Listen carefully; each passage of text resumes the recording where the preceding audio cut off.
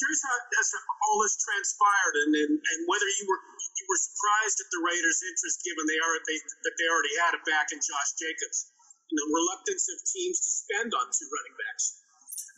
Yeah, I mean, once Monday kind of got going, Coach Gruden was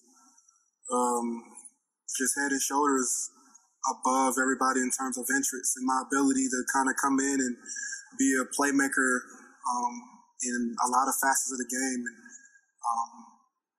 I really relished in that opportunity to kind of come here and be able to play with Josh because I respect his game a lot.